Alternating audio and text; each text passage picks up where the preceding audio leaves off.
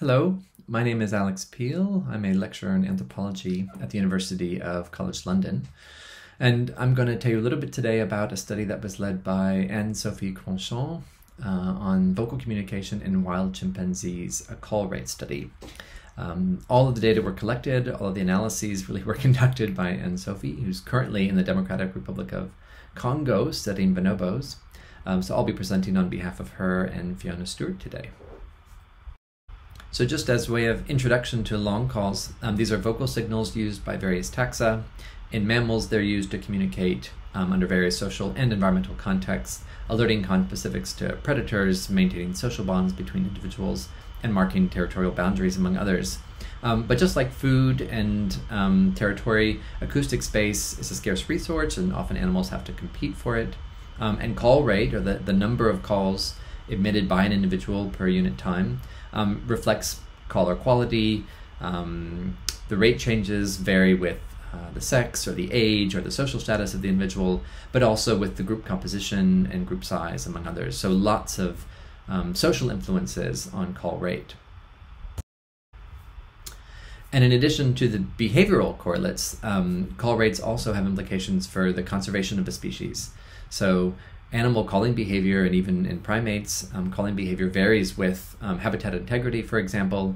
So both chimpanzees and in this case howler monkeys actually will decrease their call rate when their habitat is disturbed. And one can imagine that if these loud calls give away the location of the individual, calling might not be the best behavior to exhibit if you're under threat or worried about, in this case, maybe poaching. So to give you a sense of what that looks like in practice, one can imagine deploying what is an increasingly common conservation method, which is deploying acoustic sensors or these microphone units in an area of interest, and then analyzing the sound data that come in this case, a bat, but it can be any loud calling individual. But your challenge as a conservationist in this case is to convert the call density, so basically the number of calls that we record, into animal density. So how many individuals are there in that landscape? And remember, this is basically targeting individuals that are either cryptic or elusive, have vast ranges that researchers simply cannot cover on foot, or just not detectable, right? So essentially it's acoustic surveillance. And so locating individuals in time and space tells you about where they are, but what often we're interested in is how many there are. And to do that, you need to know the call rate. So the long call for chimpanzees is called the pant hoot. And rather than give you an example of what that sounds like for me, I thought I would show and play it for you. So this is what it looks like on a spectrogram. This is a pant hoot that was recorded by Anne-Sophie and just played through a software called Raven. And this is what it sounds like when you're listening to them out either in the field or back in the lab.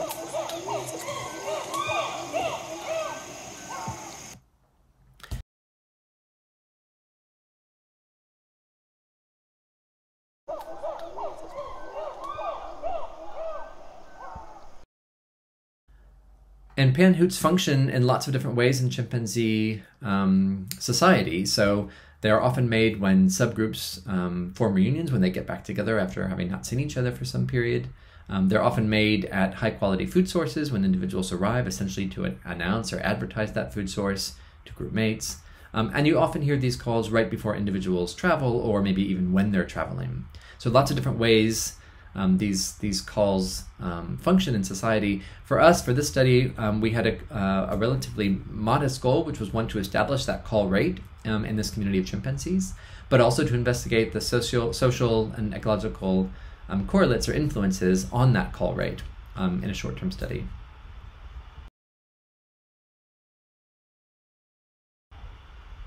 So to situate where this study was done, all the data were collected by Anne-Sophie in western Tanzania. This is the Isa Valley where we work. It's about equidistant from Gombe National Park and Mahale Mountains National Park, which some people might be familiar with.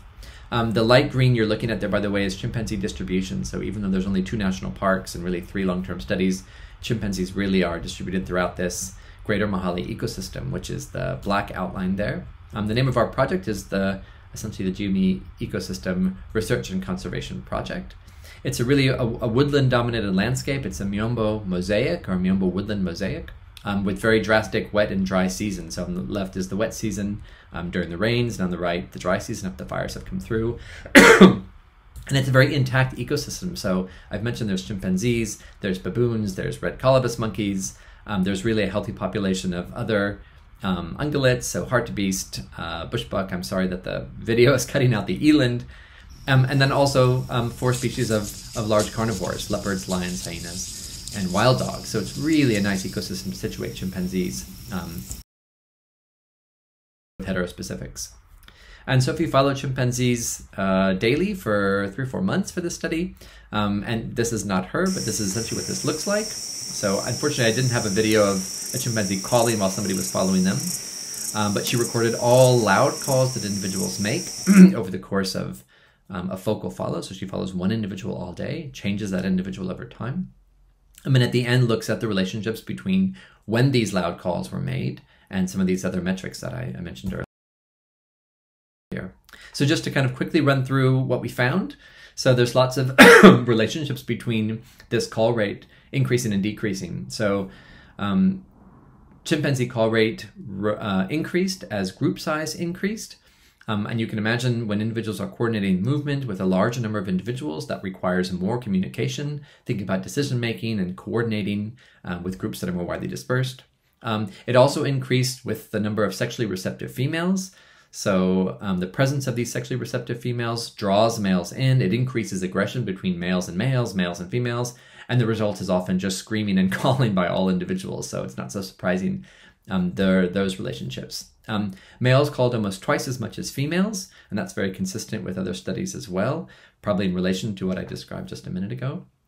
There were also some really interesting environmental relationships. So chimpanzees call most in the morning and then also at dusk. And this seems to correlate quite well with nesting. So each chimpanzee builds a new nest every night. And so whether this is to aggregate at nesting sites or either to coordinate getting back together in the morning, there were these 2 different peaks. One can imagine also that this is also the optimum time to produce these loud calls. People might be familiar with the dawn chorus when birds often vocalize. And so whether it's low wind or low insect noise, this could be just a good way to transmit sounds over long periods. We also found that chimpanzees called more in these open meandable woodlands than in the riparian forests.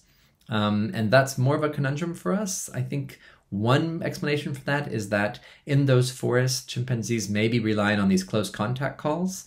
But in the woodlands, where individuals are much more spread out, the food resources are more widely dispersed, the party is more widely dispersed, then they rely on these pant hoots to basically contact each other and potentially coordinate movement or behavior. So we're still working on kind of the motivations behind these, but it gives you some idea of when chimpanzee call rate oscillates. So I hope that gives you some idea of the implications for call rate for understanding chimpanzee behavior. And there's a lot more that we want to know, of course, about these relationships. But I also hope that the implications for conservation, not just of chimpanzees, but really of any loud calling species, is apparent. So chimpanzees are one of many different species that produce these loud calls, or these long calls, and many of the animals that do this are, of course, endangered. And so for any animal that we're trying to understand the distribution across time and space, but also how many there are, and monitor that over time, acoustic monitoring is really a means of getting to this ends. And so whether it's elephants or beluga whales or chimpanzees, call rate is important to understand for their conservation. So thank you for listening, for watching, and I've linked the paper below. So please have a read and let us know if you have any questions. Thank you.